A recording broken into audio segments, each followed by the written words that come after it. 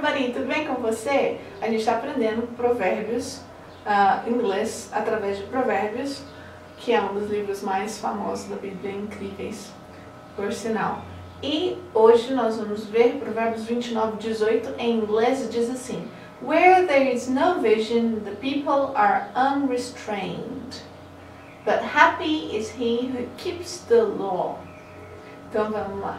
Where there is, então onde there is, o verbo ter, existir, onde tem, no, então não tem, então onde não tem vision, visões, the people, as pessoas, are unrestrained, estão irrestritas, elas estão soltas, loucas, irrestritas, unrestrained.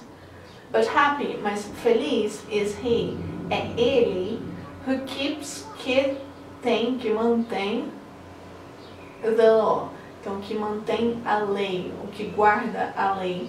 Então, onde não há visão, as pessoas estão irrestritas, elas estão soltas, livres por si só, mas no sentido negativo da palavra. But happy, mais feliz, é aquele que mantém, o que guarda a lei. É isso. Se você curtiu, não deixa de dar uma curtida, de compartilhar, ajudar a gente. Tá bom? Um abraço, tudo de bom.